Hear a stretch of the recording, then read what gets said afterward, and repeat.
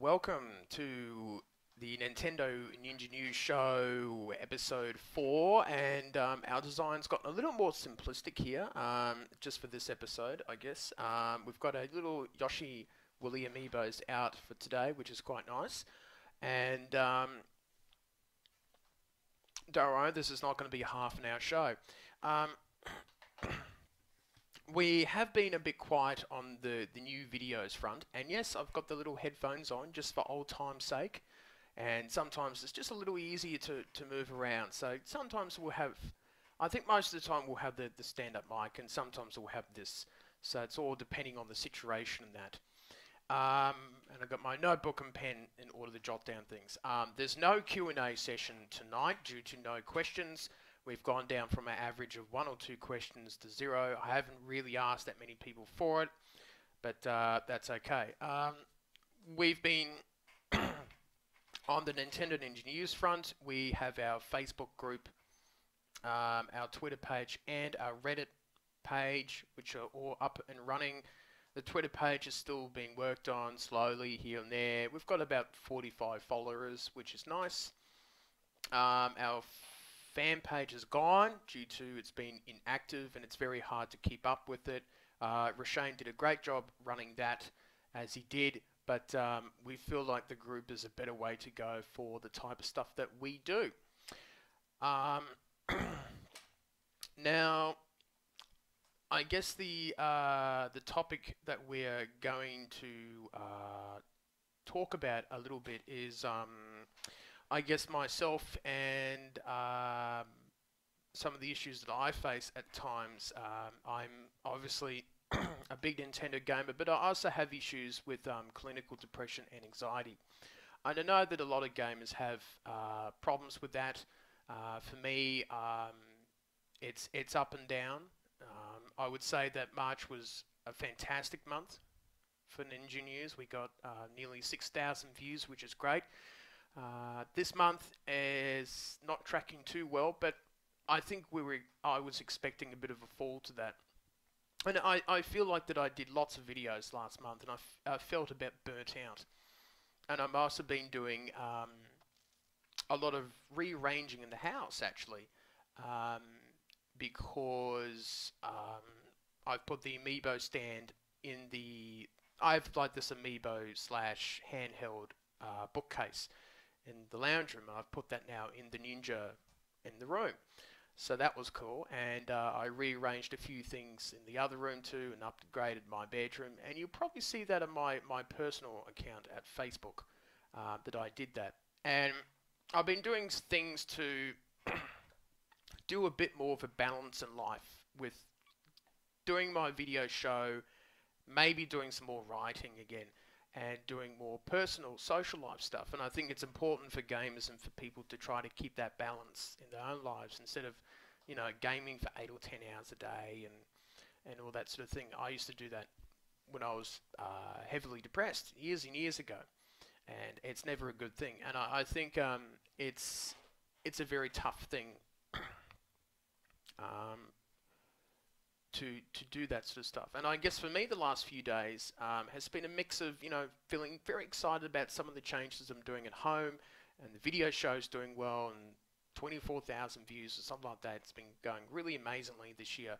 And then you feel a bit depressed and a bit burnt out and a bit overwhelmed about stuff, and you start to stress and worry about things. So I'm hoping that I can sort of keep positive about things and that, and it's a difficult thing at times trying to manage it, and I'm hoping that people understand a little bit if sometimes my videos are a little bit incoherent or they don't come out as often this month. I'm sure that my excitement will be back when E3 rolls around, and there hasn't been much Nintendo news. There's been a lot of trailers coming out for games coming out, like Metroid Federation Force and Star Fox Zero. So it makes it fairly difficult in that respect. So I'm hoping that, fingers crossed, that comes out.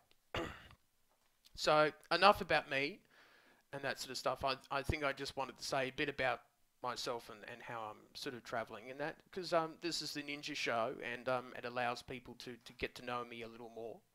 So that's a lot of just something a little different from the normal videos that I do that last for 2 minutes. Moving on, Star Fox Zero is coming out very soon. I've got it pre-ordered, but I'm just not too sure if I really want to jump into the game as of yet. Maybe I might cancel the pre-order and get it digitally or something like that. I'm not too interested in get the digital pack. I've got so many empty boxes of Nintendo stuff from the last year. It's insane at the moment. So it's a bit... I'm sort of humming and hawing about that at this point, because I've got so many games to play. I've got something like, on average, 60 or 70 games on each console. And that's a lot of virtual console games. So don't think I'm buying $70 games every time. That would be too much for me. So, I'm quite excited for Star Fox Zero. I like how the air-wing transforms into a robot and moves around. Apparently the game looks really good. The motion controls can be turned off, and I think that's an important thing for people to consider and understand. I'm quite happy about how things are at this point, so it's really good to see that. So I think the game will come out and it will do quite well. I'm very happy about the process it's taking. It is be in 10 days time. 10 days time that game will come out, so it's fantastic to see that.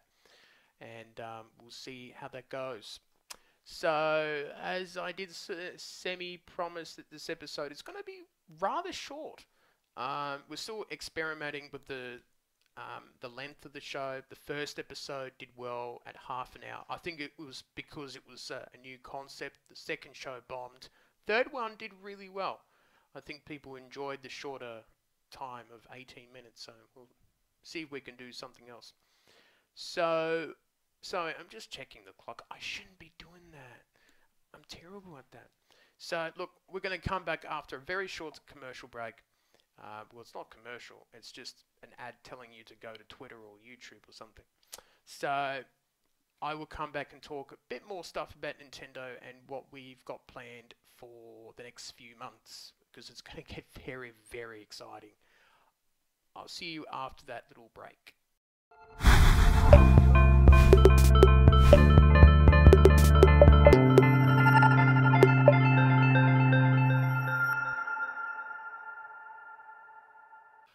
Welcome back to the show, and boy, it's been a tough few days for me personally, and just trying to work myself out a bit.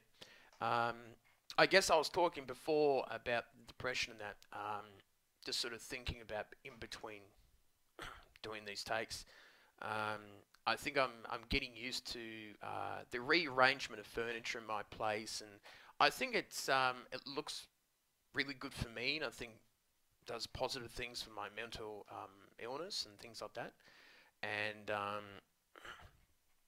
I think it'll take a little while for me to get used to that. I'm buying a little more, couple furniture pieces for the place and that, but I'm quite happy about it. Sorry about that. So yeah, it's nice to do things like that. All right. Let's get on to the news. We're going to talk about Nintendo stuff. Hey, it is a Ninja Show. It's 4th episode, and we're doing all right.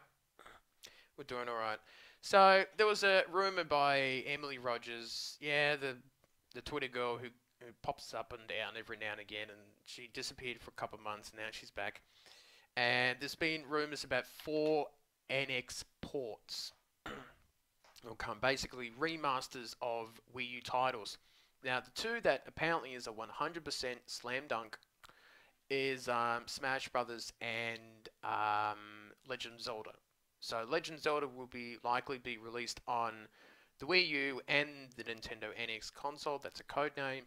And Smash Brothers will have all that download content, DLC characters and stages that will be packaged up into a nice little NX title, and that will be very nice for a launch just off those 2 titles itself. However, the 2 others are a little more difficult.